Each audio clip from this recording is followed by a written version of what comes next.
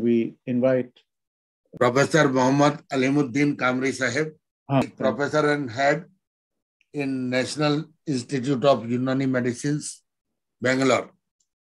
Welcome, sir. Welcome. Stage is yours. Thank you. Namaskar ji. Thank you.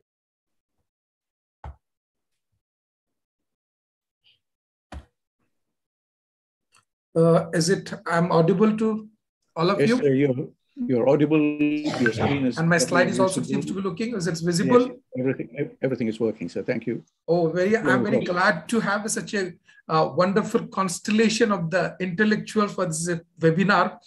Before I start my talk, I extend my greetings to Dr. Pawan Kumar Sharma ji, who offered me to have some discussion on this beautiful platform for this. It's a series of international conference organizing as an Ayush Samriddhi by the individual. There is a research ethics board.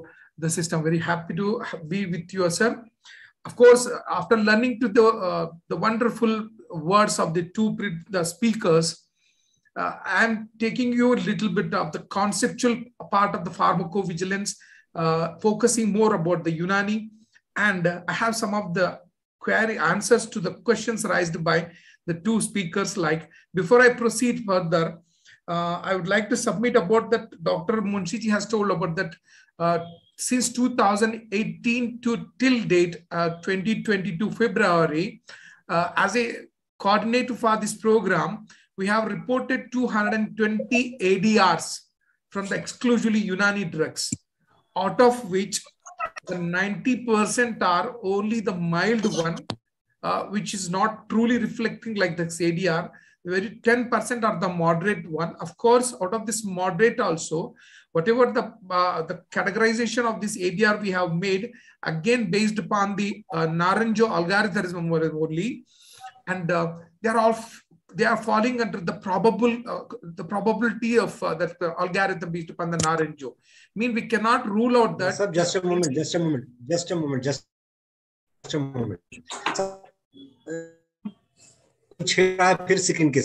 can see it. Somebody is playing with the screen. Please refrain from these things because it disturbs the speaker. Please. ये इससे पहले भी हुआ था, ये red dots डाल रहे हैं, बाकी चीजें डाल रहे हैं. Please refrain from these things. We don't know who is doing this. Okay, sir, continue. Sir, you can continue. Can I continue, sir? Right? Please.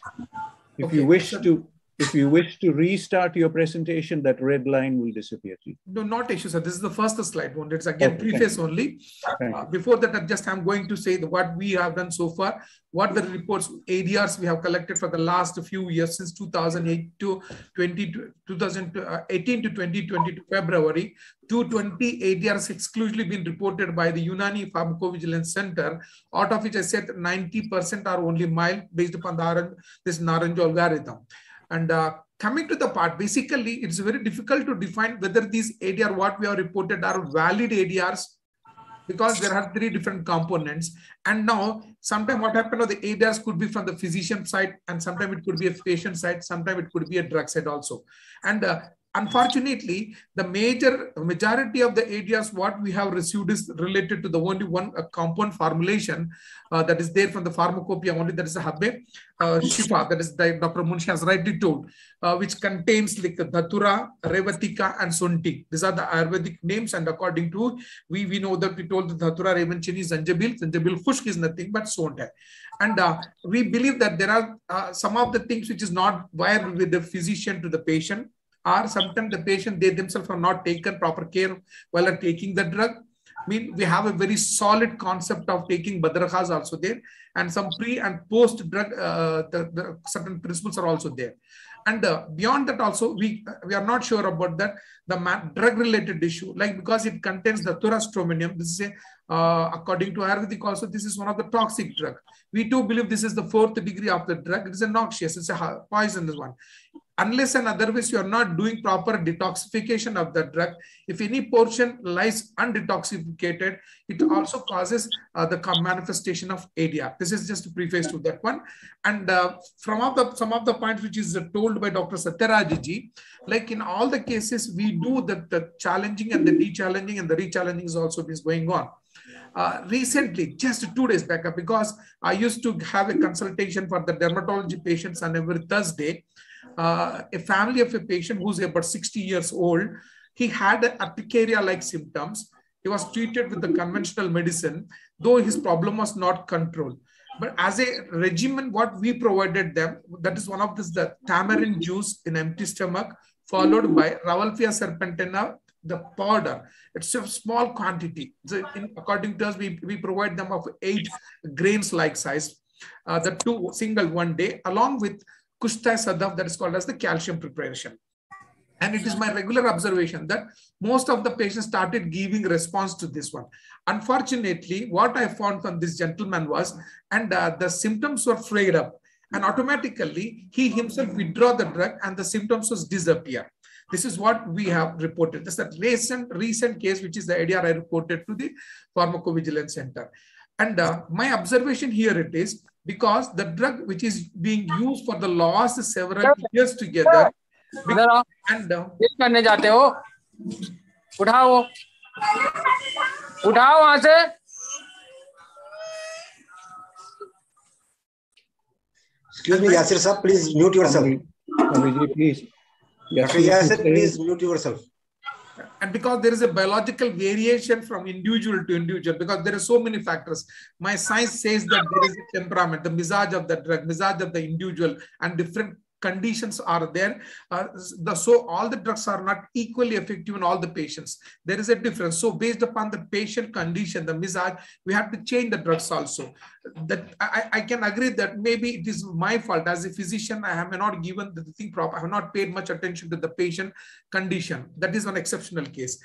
And with these few words, I'm just going further to enlighten the conceptual part of the pharmacovigilance and the good clinical practice. This is what I have taught to you, because this is very basic one. This is a conceptual only. Beyond the 2 other speakers, what they have told, those were their observations. GCP, pharmacovigilance of ASU drugs. Here, ASU stand for Ayurveda, Siddha, Unani, and homeopathy. But I'm just limiting my talk to the Unani system of medicine, what we have in others. Like the definition, pharmaco and vigilance stand for this Greek term, drug and vigilance is this watching. We are well versed with this. According to WHO, it is defined as the science activities relating to the drug-related action, that is detection, assessment, understanding, and the prevention of adverse effect of any other possibly dull drug, like that. What is a standard, again, definition of the pharmacovigilance. This is a WHO issued standard definition nowadays we are using.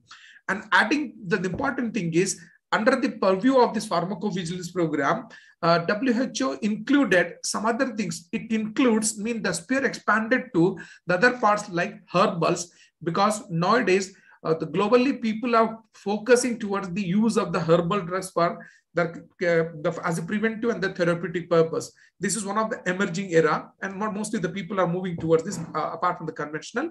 And some of these herbal medical systems in different countries is being named as traditional medicine and complementary and alternative medicine.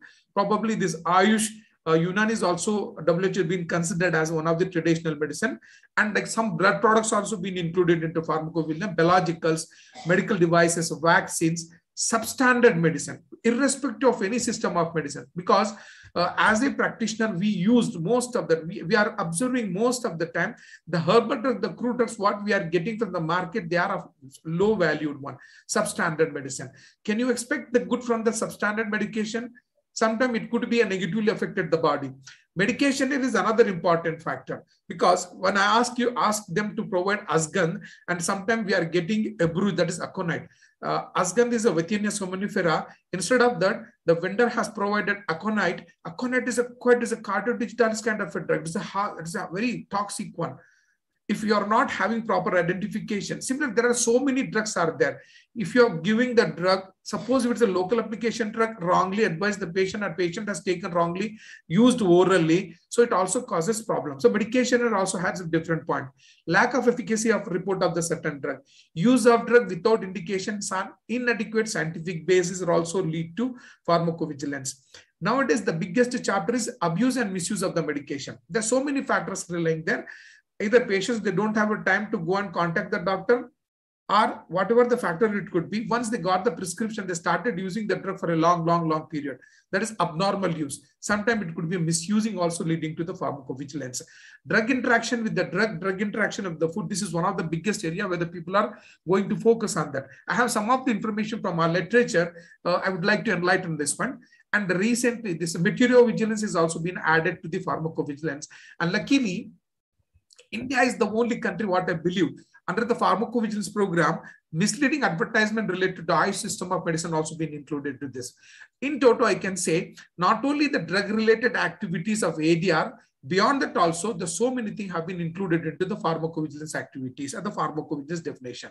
Right. If you look at this, the documentary pharmacovigilance timeline, probably we believe that 1848, there is one condition started with the 14-year girl. She has been given chloroform as anesthetic, and like that it continued up to, and this is 1661 thalidomide disaster. Before that, there was an sulfonamide elixir tragedy, and after that there is amendment of the laws also. This finally globally the people, they thought that something should be there as a regulatory issue to control all this drug related issue.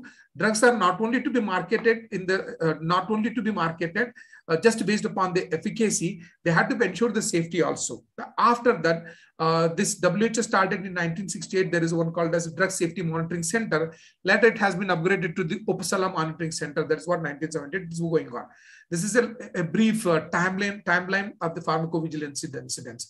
If you look at the beyond 1848, because most of the Ayush system of medicines are there in practice, in reality, okay? And documentation was not taking place at that time.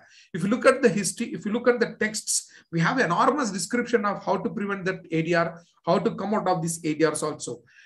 Before we proceed, because this particular international web series is dedicatedly have made on good clinical practice of Ayush along with pharmacovigilance, let us try to understand what exactly the good clinical practice here. Basically, this good clinical practice is an international ethical and scientific quality standards for the designing, conduct, performing, monitoring, auditing, recording, analysis, and reporting of the clinical trials. Basically, this GCP came into existence from the International Conference on Harmonization. They are thinking about that. They thought about it because there is n number of what is called as the safety related issue, violation of the ethical issues where the patients are not being given appropriate safety measures, and apart from without including their consent, and several clinical trials were conducted. After that, they came to know that one has to have a proper documentation, and this ICH GCP came into existence somewhere 2060s only. And what this says, whenever doing some sort of intervention to the patient as a part of the trial, or to know the safety and efficacy of the drug, you have to have something into the mind. What I have understood from this, basically the GCP guidelines is speaking more about the clinical trials, and clinical trials are ultimately a process of drug development only. Because here the drug mean not only the drug, it includes some devices also, some of the procedures, techniques also, right? It's a big topic which is a part of the clinical trial, and it could be for the therapeutic and prophylaxis, and sometimes like investigatory. And there are so many number of objective clinical trials are there, but mostly whenever we talk about clinical trial, it is a drug development process only. And these clinical trials are divided into different phases. And though there are not a phases, it's only for the arbitrary categorization has been made. And all phases of these clinical trials are focusing more on the ethical principles which is applicable here. And these ethical principles are three. That one is the respect of the person to whom you are going to give the treatment. Try to provide the beneficial to the patient. rather than the malefficiency, and justice is also important. These three principles make the people and the scientists, the people who are doing research, more liberally to come out of the non-ethical issues in the clinical trial of the drug development. Finally, what happened? Because ultimate objective of the fraternity, the people who are working for the drug, is to safeguard the rights of the patient and the individual who is part of the clinical trial. If you look at this, try to amalgamate this term, good clinical practice and the pharmacovigilance. In fact, pharmacovigilance covers all phases of the clinical trial. As researchers, we often follow 0 phase, first, second, third, and the fourth phase. Basically, these are the 4 phases of the clinical trial. Out of all these 4 phases, pharmacovigilance is definitely there, but more focusing on the phase 4, that is called the post-marketing surveillance. That I can say, rather than the post-marketing surveillance, is nothing but the pharmacovigilance phase of the drug development. And coming to the part, it is my ethical and the moral responsibility to share what a Unani scientist thinking about pharmacovigilance and Unani medicine, the GCP. From the wisdom, from the knowledge of the texts or the Unani, what we have understood, there are so many Unani physicians are there. Out of some of them, there's the very reputed Ibn Avicenna, to whom we called as the Ibn Sina, recommended testing of a drug. If you are thinking there's a new drug, try to administer on the animal and humans to find out its effect before making it generalized to the public. This is the fundamental, right? And because we believe there are certain principles of this, conceptually, that's we pay more attention toward the mizaj, that is the temperament, prakriti of the drug as well as the individual. And if you look at this drug, again, so many drugs are there, and the drugs are being categorized into 4, like Dr. Munshi sir was telling about that. We have a first degree, second degree, third degree, and the 4th degree of drugs are there based upon the quality. If you administer 4th degree quality of a drug in a higher doses, obviously because of the pharmacological activity of the drug, it causes side effect. Then we need to take certain measures to control the side effects, or so-called the pharmacological adverse effect. It is mentioned in the books also. So we have some importance about the mizaj, temperament, or prakriti, and the drug usage based upon its potentiality. Higher the degree, higher will be the noxiousness. That is understood already, we come across. And by the same time, our physicians, they have propagated and told that to prevent this noxiousness, the toxicity of the drug, that called as the muzirrat in the Persian language, the muzir effect of the drug, they had to detoxify it. For each and every drug, a proper method of detoxification is and elaborately defined. How many days has to be kept in a vector, and how many times, what kind of a processing to be given. Individual description of all the 4th degree, 4th, and the 3rd drugs are, it is there. Sometimes we need to add adjuvants also, like we call it as a muslih. Mean they're going to do certain islah. We call it as an antidotes also. Based upon this, according to the Unani physician, we have a established concept of the pharmacovigilance and the good clinical practice concepts also. I'm very happy to place the 7 principles which is laid down by the Avicenna. One has to be adopted in the clinical trial. I believe as a researcher, as a teacher of the research methodology, I used to teach the clinical research to the students. I started my topic with this one because globally the people have accepted that the thing what Avicenna has told to be adopted in the clinical trial. The first principle, according to me, when you are using some drug, that the underuse must be a pure. I mean, the question of impurity is arising. If there is impurity or it is something like adulterated, then you cannot expect its actual importance of the drug. First principle. Second principle, he said that the drug must be tested only for one condition. We know that if you look into the history, serendipitous, what is called the findings of the drugs, there are so many drugs. One drug was tested for something, and then we came to know, we came out of some other indications also. Avicenna has told that while you are doing some research or intervention on the patient, you have to focus upon that only one condition. Don't take it as another second and subsequent conditions to do this. The third principle says the drug must be tested in contradictory disease states only. Here, the point here, the contradictory states means every disease is having one temperament, mizaj, prakriti. Similarly, the drug is also having one particular mizaj. Unani science believes that if the disease of a cold temperament, that should be treated with the hard temperamental drug. That is the principle of heterogeneity, or we can say contradiction. In Arabic terms, Persian we call it as usul bir zid. Zid means contradiction, opposite quality. Third, fourth principle is the strength of the drug must be proportionate to the severity of the disease. If the disease is so severe and you are going to give a small potential, the strength of the drug is very slow and very poor, it cannot yield the effect what you are intended to be. So it is the responsibility of the researcher or the physicians to find out the severity of the disease and the strength of the drug also. The time at which the medicine therapeutic effect becomes apprehended must be considered. Sometimes what happened, no, as a nature, the body itself has, the nature itself is trying to resolve the disease condition. At the time when you are giving medicine to the patient, how we are going to say that whether the drug work against the disease or the by nature, the course of the disease itself, it is resolve the thing. So the medicine therapeutic effect should be appropriately been addressed. The second, sixth principle has said the drug must be observed for its continued action and is the prolonged period of a time for its real effect. This is another important point. Sometimes what happened for a small time, like in the case what I have told, exceptions are there, biological variations in the individual and the drugs also there. One patient out of my career, only the one patient had told about the use of safufasrol, that is the serpent and what is called as the sarpagandha powder, causes a flare-up of his symptoms. I don't have any such a reporting. I can say I had to find out that whether it is doing continuously or it is only for the time being. Similarly, for the positive effect of the drug, also one has to go for the continued action for the prolonged period of time to be documented as the effectiveness of the drug. And the seventh and the last principle, according to this Avicenna, is in order to understand the strength and the effect of a drug, it is must be that tested in a human and judgment to be made. Basically, the drug should be tested. Sometimes should be animal as well as human beings also before making this a generalized to give the final judgment.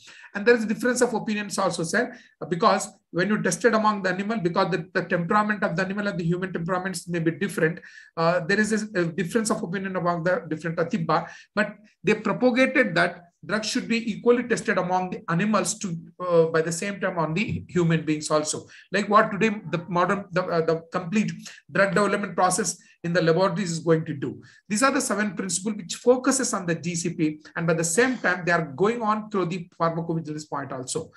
And let me say some of the quotations what we found our literature, and some of the authorities have said no effective medicine is without risk.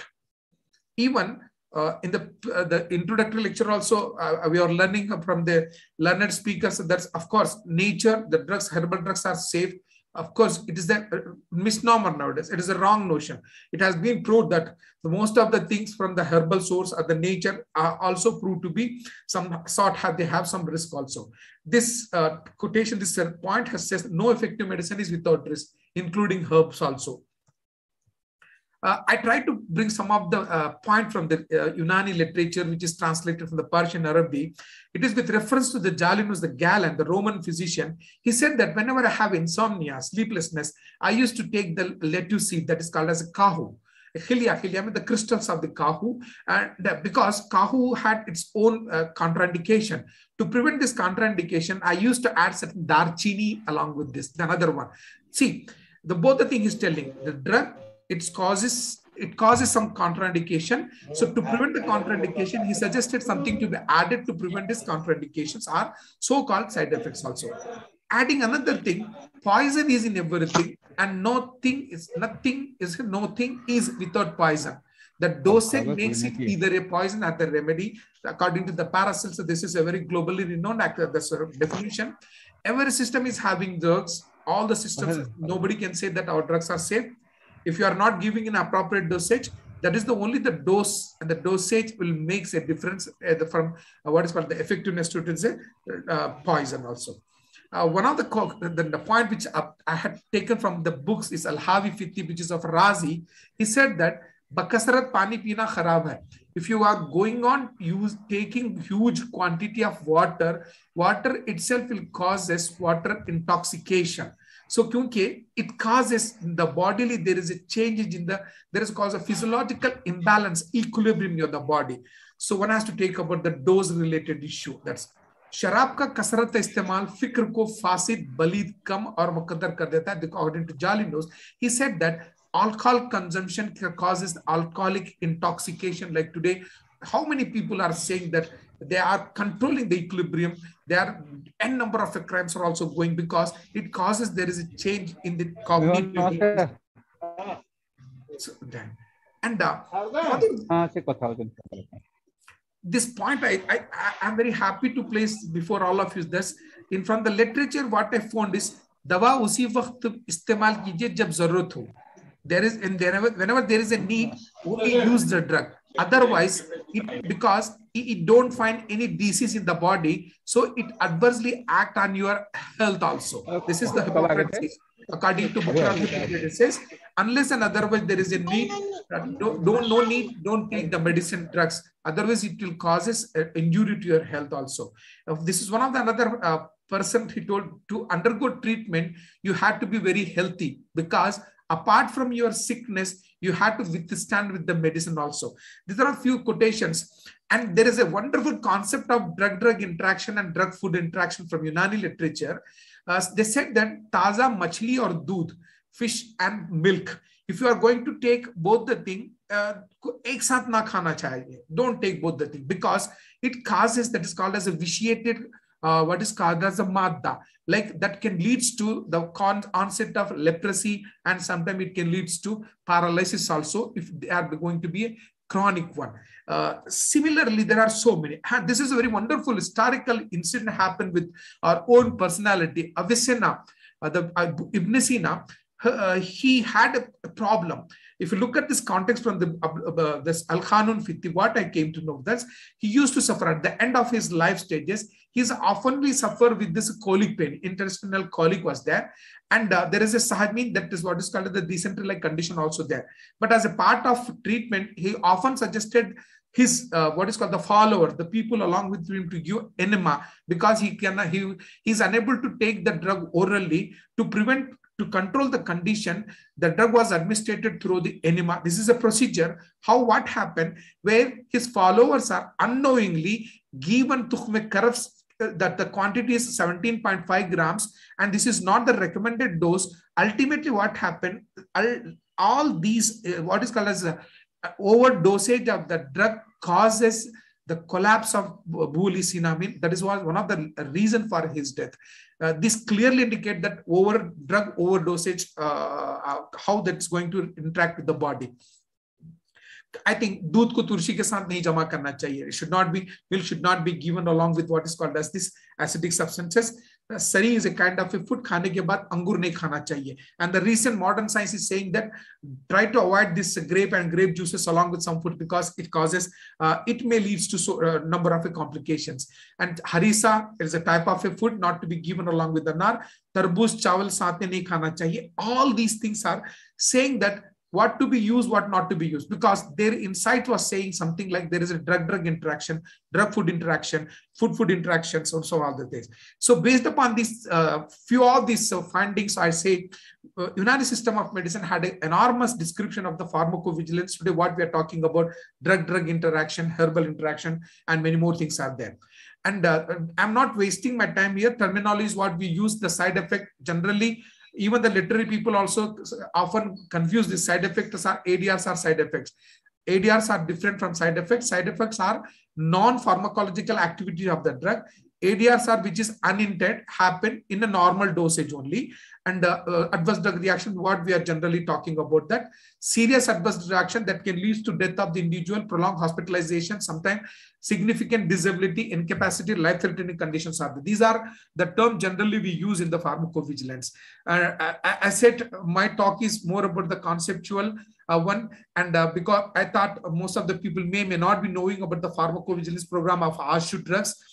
It is my tribute to the people who have made this pharmacovigilance program of Ayush. So it's my pleasure to introduce these personalities. Professor K.C. Singhal Sahab was the father of the pharmacovigilance in India, and by Professor Madhav Singh Baghel, who was the former Vice Chancellor in charge for the Gujarat Ayurveda University, Jamnagar, and Professor Syed Jillur Rahman. He is the founder of this Ibn Sina Academy of the Medieval Medical Sciences. And he did a lot of a contribution in the field of Unani pharmacovigilance related issue. I'm adding something. This is the aims of the pharmacovigilance. Ultimately, as a whole, the intention is to improve patient care and safety, improve public health and safety, contribute to the assessment of benefit, harm, effectiveness, and risk of medication, and promote understanding, education, and clinical training for the pharmacovigilance. These are certain aims. Objective is to make a culture of notifying this ADR and involving all the healthcare professionals. Long-term objective is to make a benchmark for global, what is called the data about the safety aspect of the ISU drugs. This is only 2004 when WHO has given a clear guidelines on herbal system of medicine about the safety monitoring. Then in 2007-8 in India, before that in 2005, this is Center for Safety and Rational Use of Indian System of Medicine, which is established by Ibn Sina Academy of Medieval Medical Sciences. They have established, and these people have taken an initiative for the pharmacovigilance program in India. Particularly, they focus on Ayurveda, Unani, and as a part, the Society of Pharmacovigilance in India, in collaboration with CSRUM, they conducted a national symposium. And from there, there is one what is called the recommendation to start exclusive national pharmacovigilance from Ayush drugs there. This is about the history, how this pharmacovigilance program, particularly for this Ayush system, came into India. 2007-8 IPG, that is Institute for Postgraduate Teaching and Research in Ayurveda, Jamnagar. And we are happy to have Professor Rabi Narayan ji, the present Director General of CCRS, who is supposed to be the man behind this program, who started, and he was the first member secretary and the coordinator of the program. After a long of efforts, they started this program, and the recommendation was that the first pharmacovigilance cell for Ayurveda established in IPTGR in the Jamnagar, and they have come forward. Then in 2008, Government of India launched a protocol for the national pharmacovigilance. Like this, a first phase of activities started, and I said Jamnagar was National Pharmacovigilance Center. There are regional pharmacovigilance center started all over India. Niyam Bengaluru, the place where I'm working today, was the center for this Unani. There were some 25 Ayurvedic, 4 Unani and Siddha. Altogether 30 centers were started doing functioning. Present situation is, as in today, this program is reinitiated in 2007-8, and now the Jamnagar Center has been shifted to All India Institute of Ayurveda, that is Sarathiwar, New Delhi. And as in today, we have 74 peripheral pharmacovigilance centers, out of which the 5 intermediary, 2 for Ayurveda, 1 for Unani, and 1 for Siddha and Homeopathy. And as a caretaker of this pharmacovigilance for the Unani, we have 11 centers throughout Pan-India.